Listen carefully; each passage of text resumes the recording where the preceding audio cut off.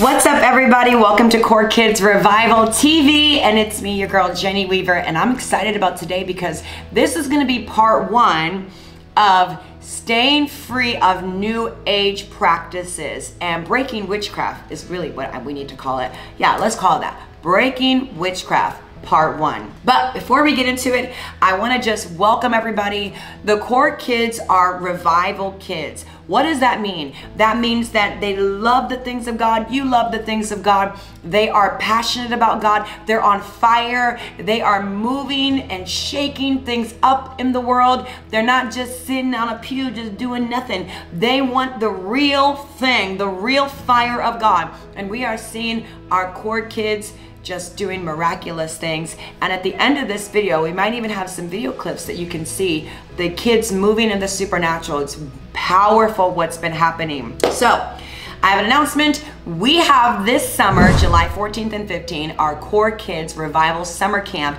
in Orlando, Florida. And you can register for that event. We're allowing a certain amount of kids to attend. So your parents bring you. It's a free thing from ages 5 to 13. And so you want to make sure that you're registered. What's the best way to make sure that you get registered is that your mom is in the core group. So because we release it to all of our ladies first, or your dad is in core men's.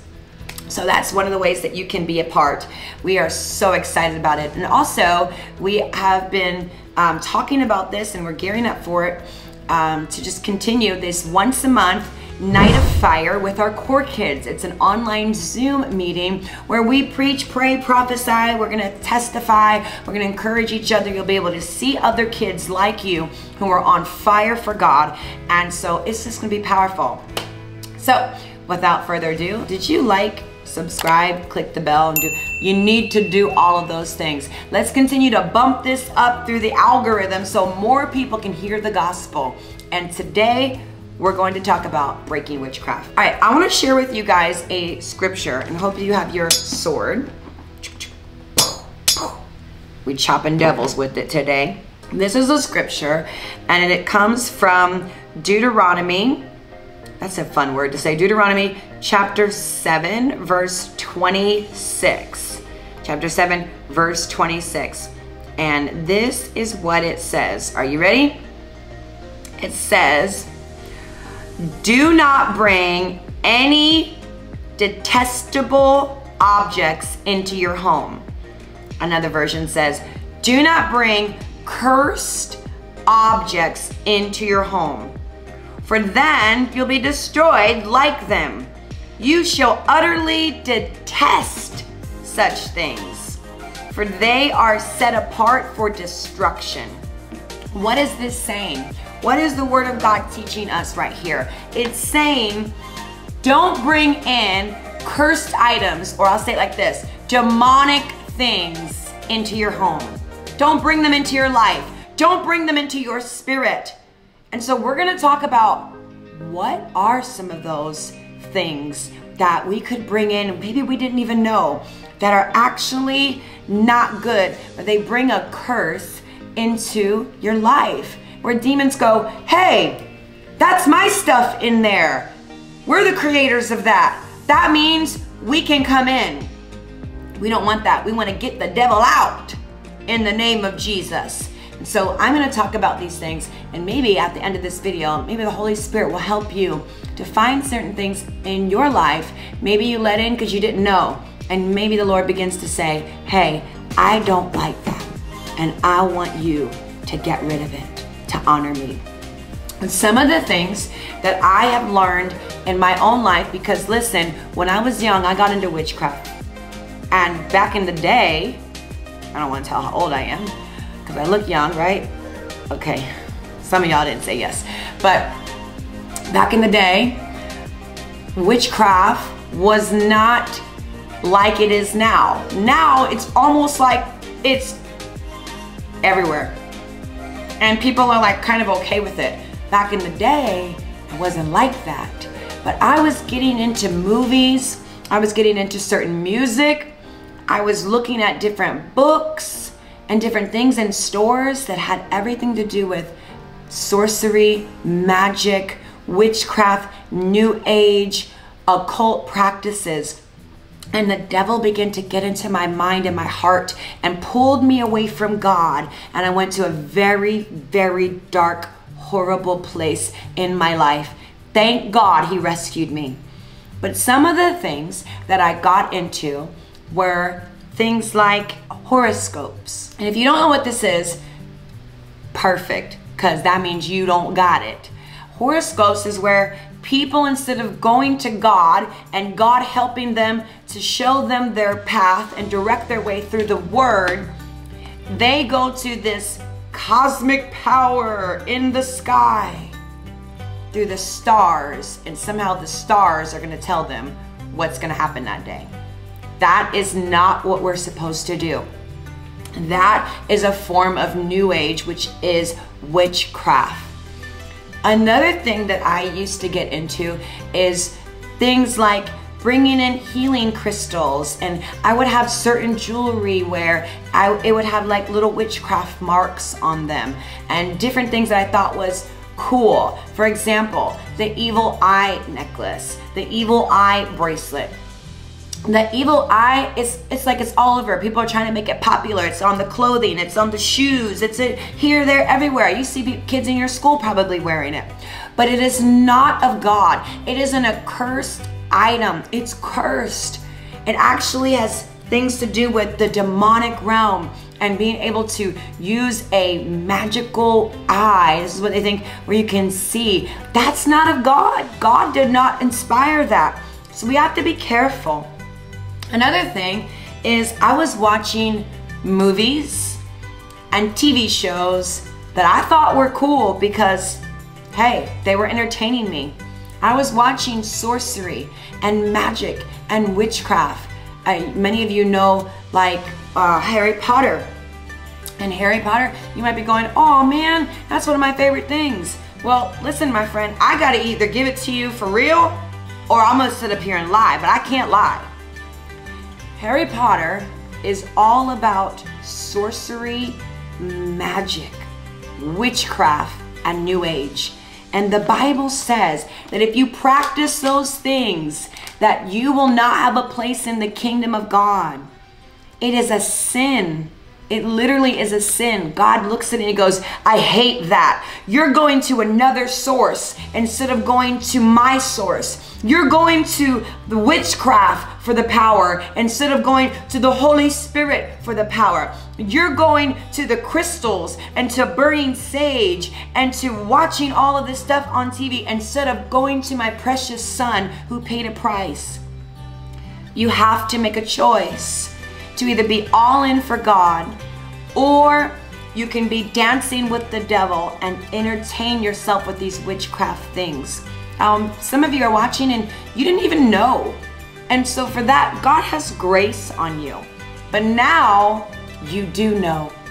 And when you come into truth, now you have to make a choice because you know. And so what I did was I got rid of anything that was not pleasing to God.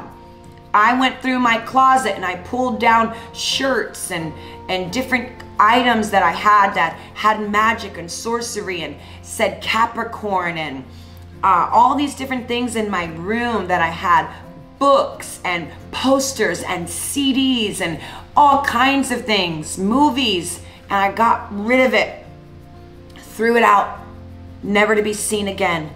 And I repented to God. I asked him, God, please come in and cleanse this place with your blood. I repent, God. I will not turn to those things I did not know, and I confess it to you now, and I ask you to forgive me in the mighty name of Jesus. And I knew in that instant that he forgave me. And I'm coming to you to tell you this. When I began to get into witchcraft, I went down a road that none of you kids would ever want to go down. And I'm here to tell you, listen to me.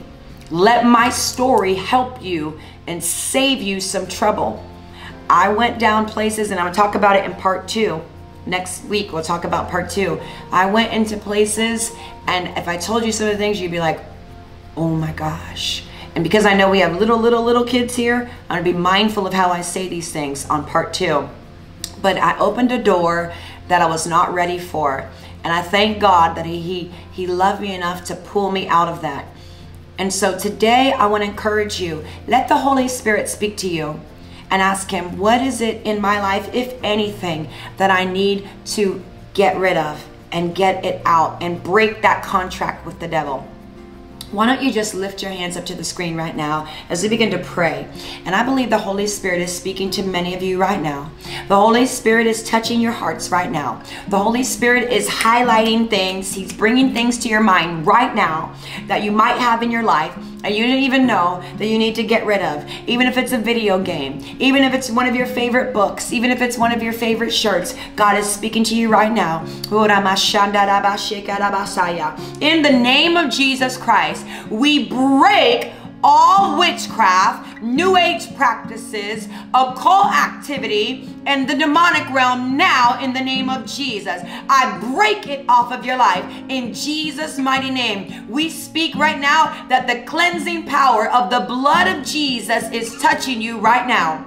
Holy Spirit, show us what we need to get rid of. Show us any areas in our life where we have not fully submitted to you right now in the name of Jesus. Come on, why don't you stretch your hands and begin to pray in tongues. Pray in the Spirit with me.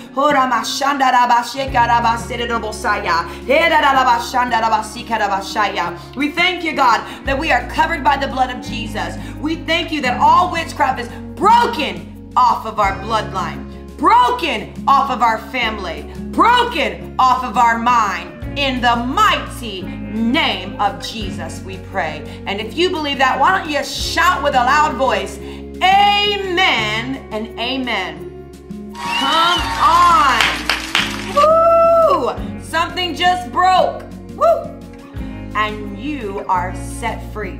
Now, I don't want you to forget, I'm doing part 2 of this. We need to dive a little bit deeper.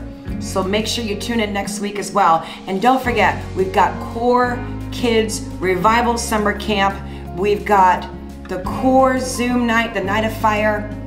We have so many things for you. And if you have a video, testimony video, you got something you want to share, even artwork, why don't you send it into corekidsrevivaltv@gmail.com, and stay tuned because we're going to show you some really cool clips that some Core Kids sent us. You don't want to miss this. I love you, and I will see you next time for Core Kids Revival TV. This is crazy right now. The last hour is coming. I had a dream. I had a dream about Jesus coming back. I seen clouds. We were doing homeschool. I looked at my mom. I looked back out the window. So many clouds of God appeared. Angels. So much. Core Kids, the last hour is coming. Be ready. I am saying be ready. I just wanted to say something that I really love to do, what I do before, and I don't know, well, I speak in tongues a lot, and I pray at nighttime. When we go to sleep, I pray in English because I don't know how to pray in Spanish. So I pray in tongues a lot, and I just do a lot of things. Well, I love God so much in my heart because Jesus is in our hearts. I love him so much. Hi kids, today I have a message for you today.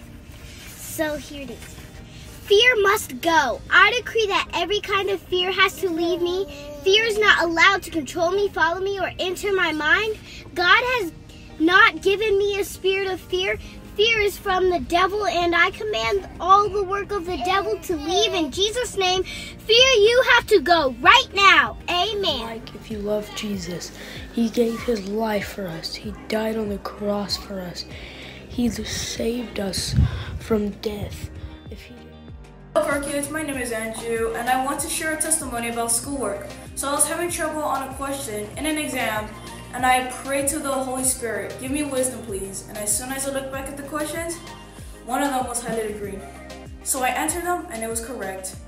That was a great testimony that I've ever had. Bye Core Kids, see you next time.